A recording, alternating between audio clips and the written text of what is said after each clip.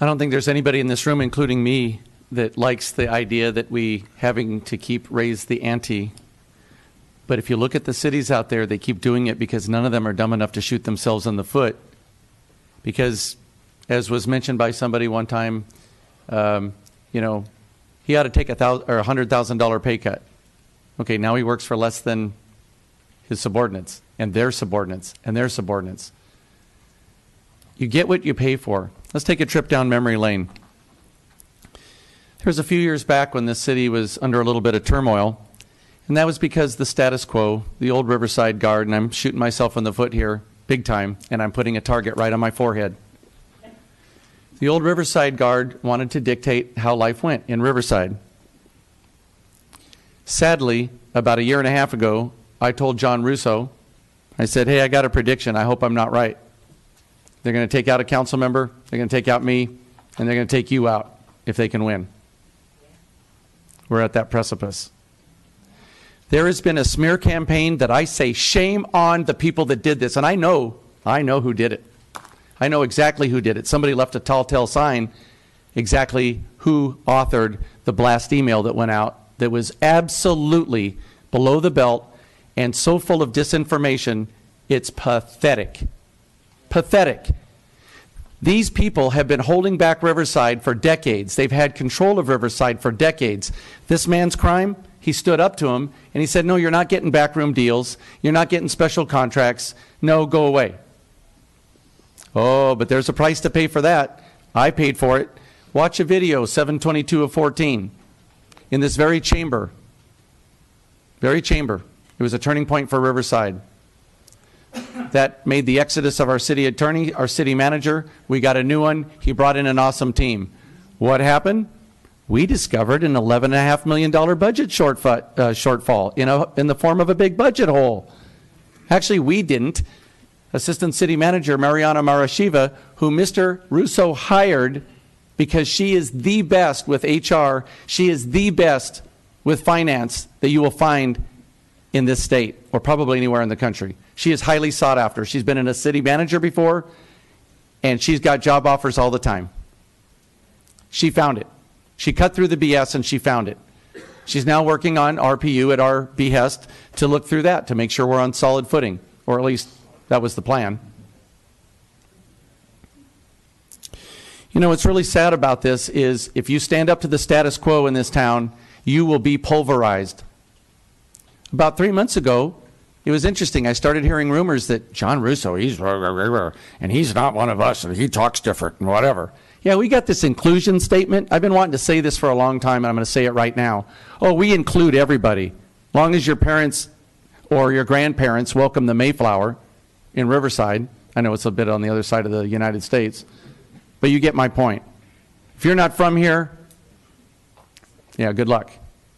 And I despise that. I despise when people come down here and say, you know, I really haven't lived here that long, but I got this problem. They shouldn't feel that way. This ought to be inclusion for everybody, day one or day 100. Doesn't matter. Doesn't matter.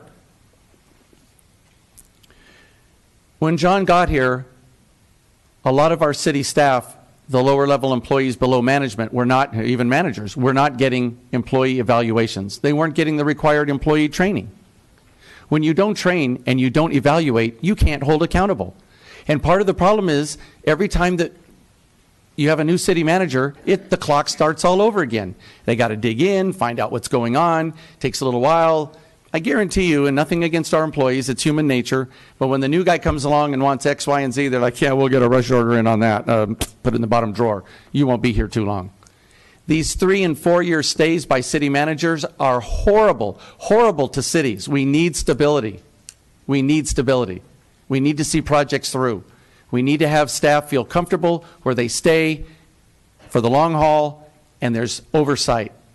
That is efficiency. That saves you, the taxpayer, big dollars because we're more efficient. Part of the reason why John wants this 7-year contract, he's asking for his contract for the 5 years to be renewed early and keep in the 7. He's headed toward retirement. He wants to just finish out here, live his life here, and spend the rest of his time here. The mortgage deal was to convince everybody that he's here for the long haul. He's tied with a mortgage. Doesn't cost the city a dime. It actually saves you money because it's not PERSable. And what that means is pay is PERSable. PERS ends up catching the bill for that in retirement benefits.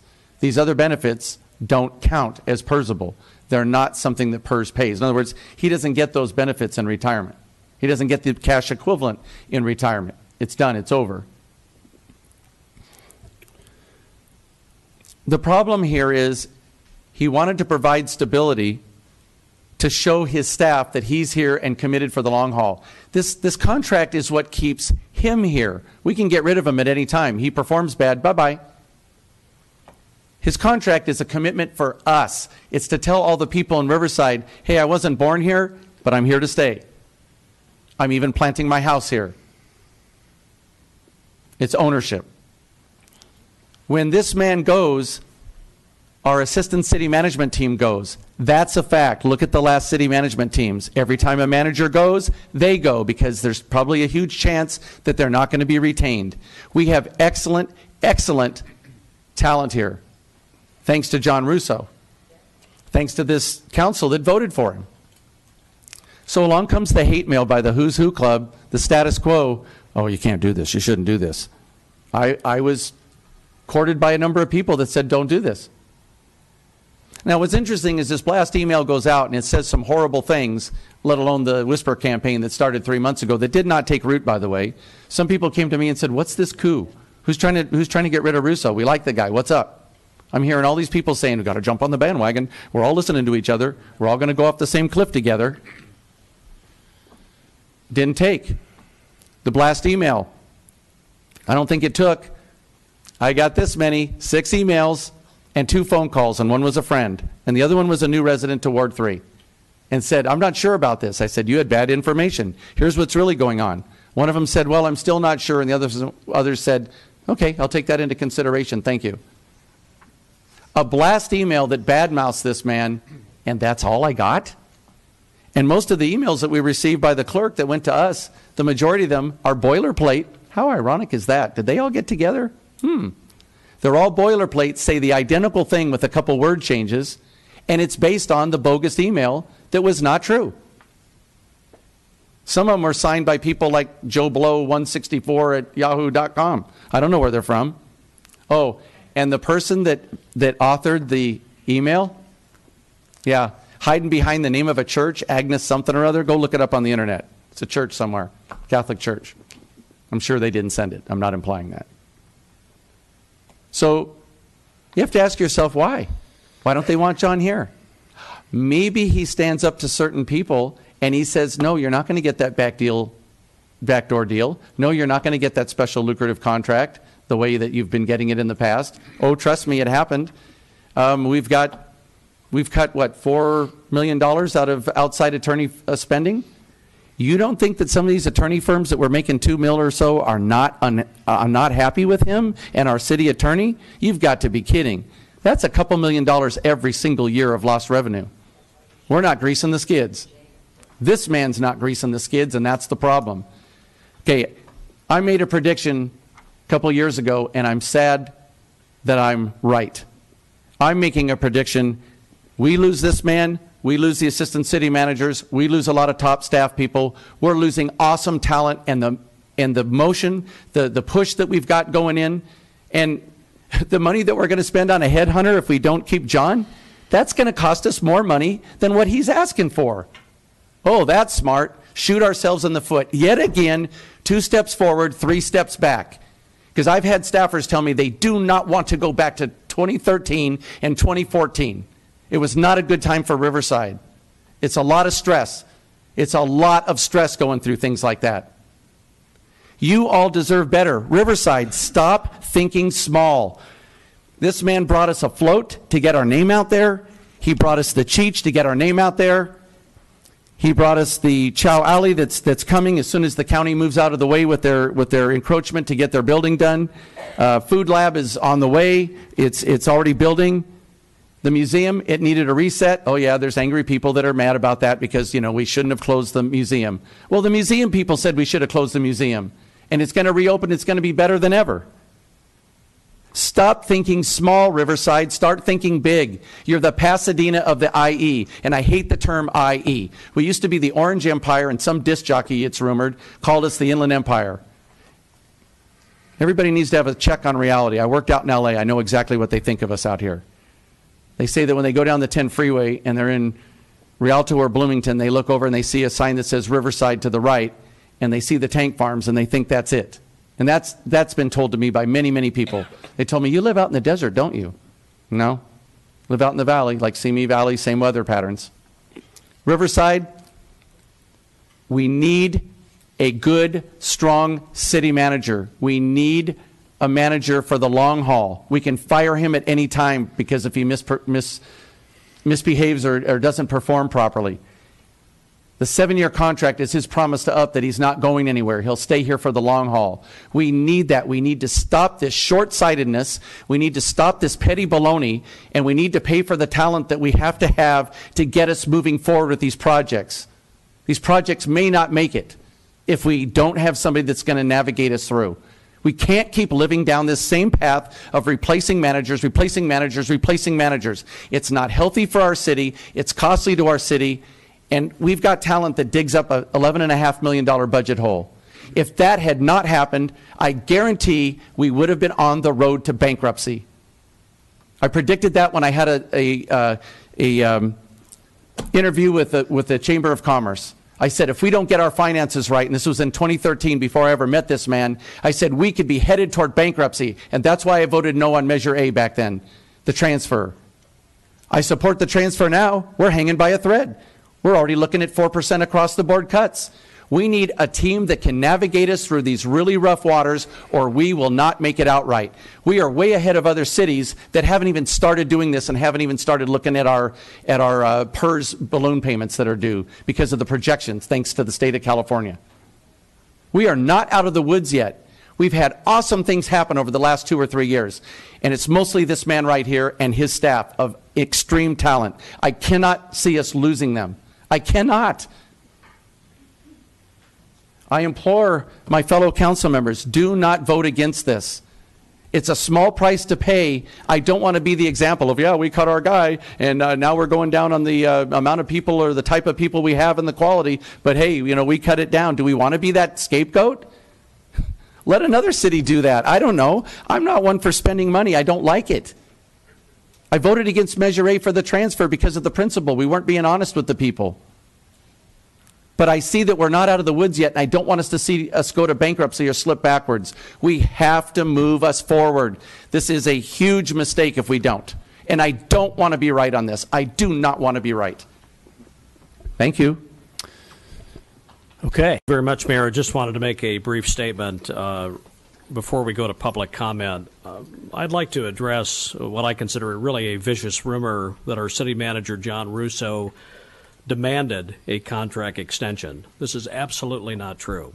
I approached John Russo in May of last year after I heard a rumor that the county of Riverside was looking to speak to him about their county CEO position after the announcement of the retirement of Jay Orr. I indicated to John that I was not speaking for the entire council, but myself. I've been in business for 35 years, and I've hired and fired many employees. And I know that it is very difficult to find and retain excellent employees. You have to be proactive to their concerns and responsive to their needs. I told John that I was appreciative of the job that he had done for our city, and I asked him what it was going to take for him to remain in Riverside. He said he was not looking for large raises, but was looking for stability for his family. John also revealed to me recently that when he was negotiating his contract in 2015, there were items that he wanted included at that time that the city would not agree to. He told me that he agreed with then Mayor Pro Tem Jim Perry that they would revisit the contract in the spring of 2018 when Councilmember Perry would again be Mayor Pro Tem. Unfortunately, things happened last summer with a former colleague, and Councilmember Perry's term as Mayor Pro Tem was moved up into this fall. This, together with my conversation with John Russo last May, is how we came here today discussing an extension.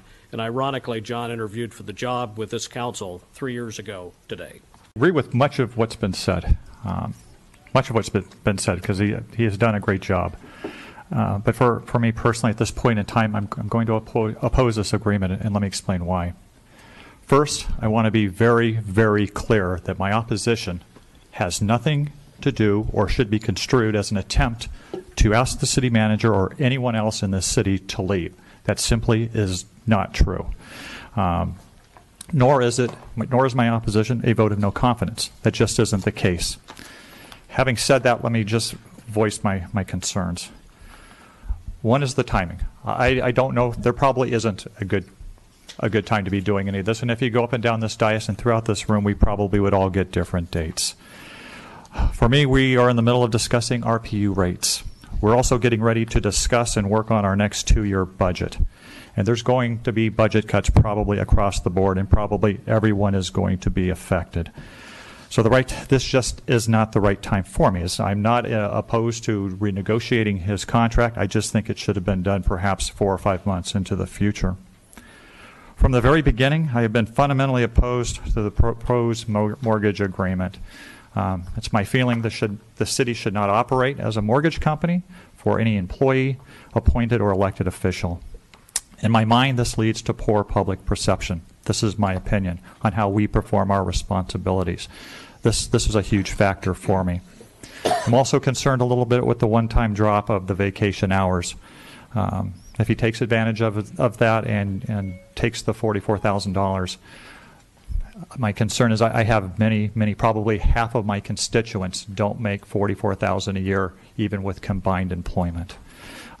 Those are my concerns. It's kind of simple and to the point.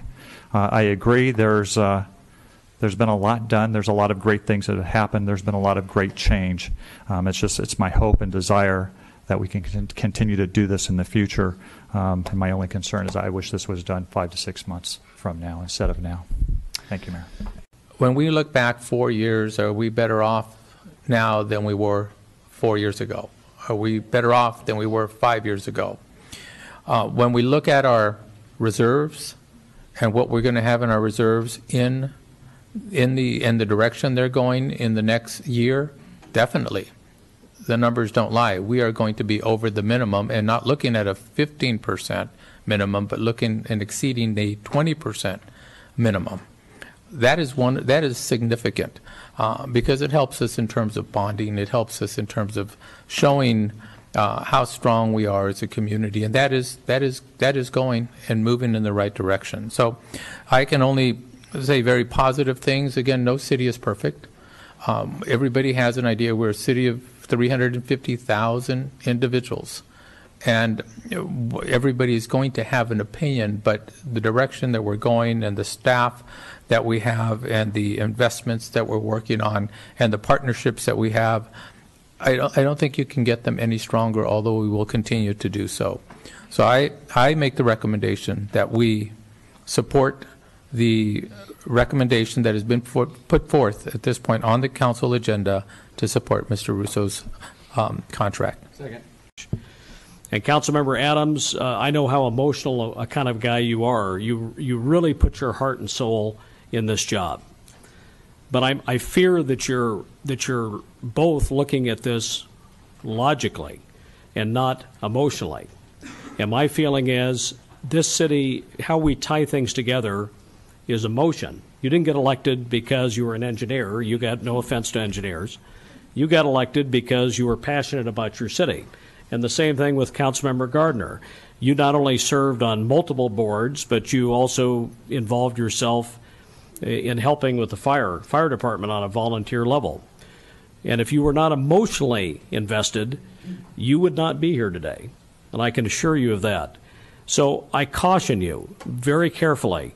Make sure that you're not thinking about this logically. Make sure you're thinking about it emotionally and how it affects all of our constituents, all of our business constituents, all of our future and current employees, and think about it emotionally. You know, there's never a good time.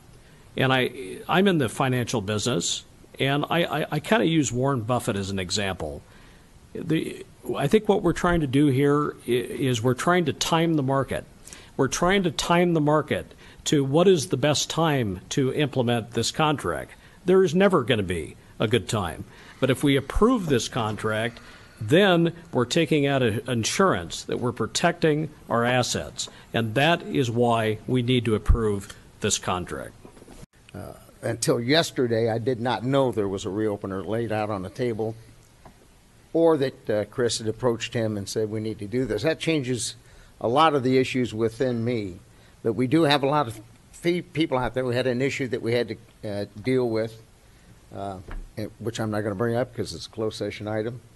And I'm not sure it's fully resolved because of the phone calls we got. There's people that are concerned, and I understand their concerns, and are people I respect. And I can't see the death of a city over 3 months. So I think 6 months is way too long. I asked for this before. Everybody agreed with it in closed session to a point, and then now we're back to this. The infighting that should not be going on, that has gone out to the public, needs to stop, and we need to take that on as a council, as the electeds, that we don't have this type of fighting. We don't take it to the public. We don't air our issues out there. They're not supposed to be done that way. That shows an inexperience and immaturity here. So, I don't know. Get it over with and do it, pay the price, see what happens. Or not do it, pay a price and see what happens. And that's no way to run a government. There is no conspiracy. Nobody wants to kick John out of Riverside. We love what he's doing. It's a matter of perception and timing. I think all of us, at least based on the numbers that comes to everyone, I've had 50 or 60 emails that are in my special folder that have not one said, give the contract, give the contract. The people that sent the emails in and the e-comments are the ones that are at work and can't be here, and they took the time to send us. So I would ask that, even I can ask Steve, how many people said, this is great, I want it, versus how many said, not the right time. Mortgage does not mean commitment. That is a false statement. Mr. Russo's house is worth well over $140,000 more than he paid for it. He could walk out of here tomorrow and pay the loan back. It's not a big deal. Mortgage does not mean commitment. I don't want him gone, but mortgage does not mean commitment. And in deference to my dearest friend on the council, Mr. MacArthur, wars have been started because of emotion and not logical thought. And this is, again, we have heard, all of us have heard from our constituents. They're our bosses. They've said, nope, not the right time, wait. Well, I'm going to be logical and listen to the people that have asked me to do this job, whose doors I knocked on, and who pleaded with me to do what's right for the people. They fund this government. They are the CEOs, and they have said, not the right time. City Manager, I've told you that you are the most innovative and hardworking city manager we've had. And I respect that about you. But in terms of, again, as I already mentioned earlier, the timing of this, it's bad timing. It's bad business to reopen a contract in the middle of it when we have 2 years plus to go. And it's bad policy that we are creating a precedent for future wage growth that we can't sustain. Okay? I think the council and the public knows that as we continue to give a city manager a raise, the rest will follow. And that is, I'm not comfortable with that movement. Okay, if people want to work in Riverside, because it is one of the best cities in America now, because of the concerted effort of the public as well. We're not giving the public a lot of the credit for this, and the public includes higher education institutions, the school districts, the chamber, nonprofit organizations that have come together over these years that I've been here before. Okay, they should get some of the credit for where we are today. And I think you heard that in the State of the City address both this year and last year. The power of partnerships is why we're here today. And it troubles me that we're at this point and we have a divided council, 4-3, because of the city manager bringing this at this time. Bad timing, bad business, bad policy. It is not leadership by example, and you guys have heard me preach that since I've been here. And so for those reasons, I don't support this. Councilman MacArthur. I'm being influenced by a disagreement that exists in our city that can lead to, I'm afraid, a very unfortunate public airing of our dirty linen, and I don't want to go there. And so, although I continue to think the timing is bad, to avoid having that fight, I'm going to vote for this contract. Looking for a vote? Motion passes 5-2. Councilman Condor and Councilman Perry, or no,